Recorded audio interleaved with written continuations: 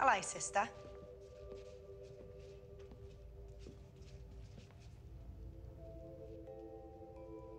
Hey.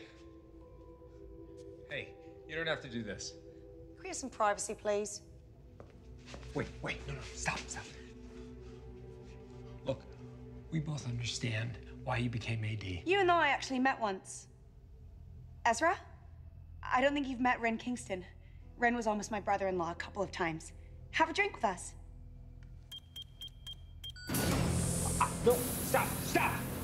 Look, he's right. You don't have to do this. Look, you became AD because of Charlotte.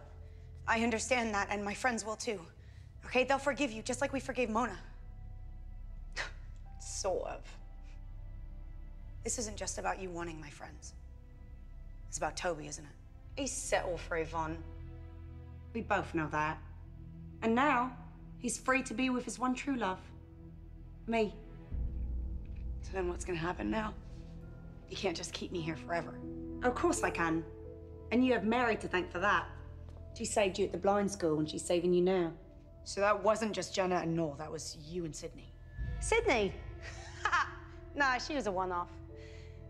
She was stealing from a bank, I knew it, and she fit the hoodie. But Jenna, no, she earned my respect. See, Jenna recruited Noel to look for me, because she knew that Charlotte had a sister, and that the Karasimi group was just the tip of the iceberg. See, Charlotte left for me everything. So Jenna wanted money? Well, she was desperate for one last chance to see. She doesn't know who I am, but she offered to help me, and I kept my promise. I paid for her surgery. She's still as blind as a bat and useless to me. What about Sara Harvey? Was she looking for you too?